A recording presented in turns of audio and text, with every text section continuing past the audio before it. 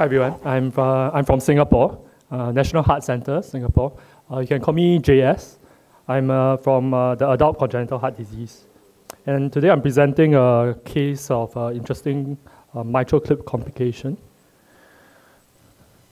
No conflicts of interest. I'd like to thank Professor Yeo, who's our Mitraclip guy over there. I wasn't scrubbed into this case, but he gave me permission to present it. So it's an 83-year-old male. She presented with symptomatic degenerative mitral regurgitation. The etiology is from mitral valve prolapse. He had dyspnea on exertion, NYHA class 2, and recent 2 heart failure admissions. Echo showed bileaflet MVP involving A2P2, A3P3, with the predominant problem being the A3P3 segment, and which was had a small ruptured cord at the tip of the posterior medial segment. This is with a severe and eccentric mitral regurgitation. The LVF was normal, the LV was mildly dilated, and the pulmonary pressure was elevated as well. Had also multiple comorbidities, including chronic kidney disease, idiopathic thrombocytopenic purpura, hyperlipidemia, as well as anemia. So this shows the echo with the prolapse, bileaflet prolapse.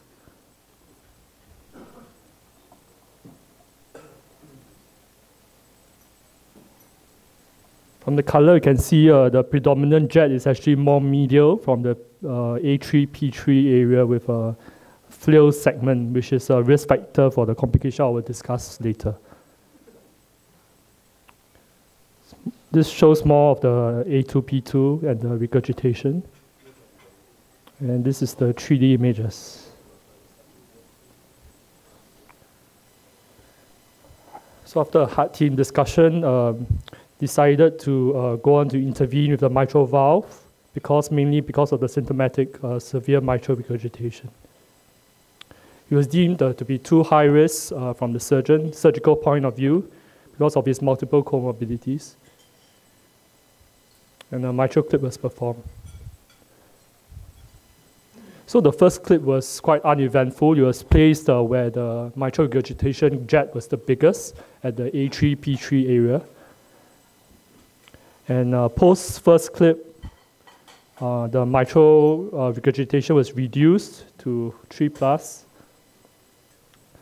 but there was still substantial mitral regurgitation lateral to this clip, and a decision was made to deploy a second clip.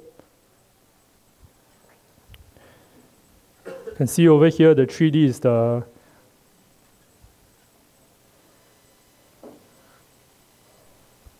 placement of the second clip. And the anterior and the posterior leaflets was adequately grasped, and there was adequate tissue between the clips over here. And you can see even before the clip was released, there was a substantial reduction in MR. This flow image is quite interesting. Once the lock line was released, you can see that the second clip immediately detached from the posterior leaflet. And over here on the transthoracic, transesophageal, you can see that it was still attached to the anterior leaflet, but it was partially detached from the posterior leaflet. So at this point of time, the decision was made to deploy possibly a third clip, lateral to the second clip to stabilize it. But after the deployment pin was released, the mitral clip was basically swimming in the LA. And it was only held by the gripper line. You see over here the clip in the LA. And the 3D. Basically just floating around in the LA. So the cardiac surgeon was called, and it was decided to snare the clip. So it was first withdrawn into the right atrium, By doing so, we hope to reduce the risk of end embolization, and we put a 035 wire into the LA through the same transeptal hole. Unfortunately, couldn't do it with an end snare, but subsequently managed to do it with an Implat's gooseneck snare. So this was redrawn to a CFA, and surgical cut down was performed, and the clip was removed.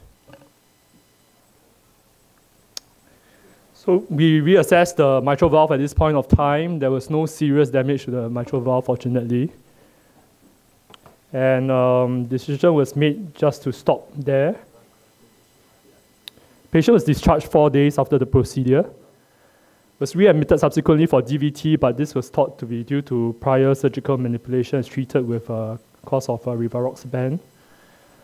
Clinically, he did improve with the reduction in MR, did not have to be admitted again for heart failure. And the follow-up echoes actually showed moderate to severe MR. So just a few learning points. I think the literature in the Everest 2 trial, partial dislodgement of the clip was not uncommon, it's about 3 to 5%. But total embolization is rather rare.